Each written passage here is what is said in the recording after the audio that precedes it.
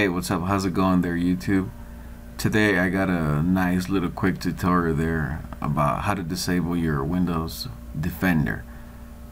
As you know, sometimes it could just cause a lot of trouble and not let you install certain software. So without further ado, we'll go ahead and get started right away. Okay, so to be able to go ahead and access the Windows Defender settings, you can either type in the word group and then enter. That takes you straight into the Windows Defender settings.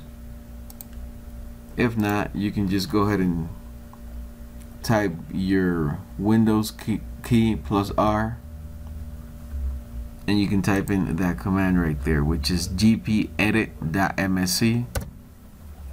You press enter. Let's go ahead and get this over just a little bit. Then you will go ahead and go right here, administrative templates, Windows components. Then you'll go ahead and scroll down just right here, and then you'll go ahead and click on this one right here, Windows Defender Antivirus.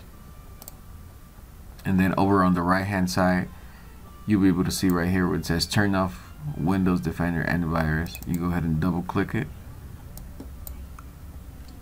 I already have mine enabled, which actually turns off your Windows Defender. If you read right here, it says if you enable this policy setting, Windows Defender Antivirus does not run. So that's the way you want to keep it. Originally it's going to be like this, disable. So you just want to go ahead and click enable. You click apply.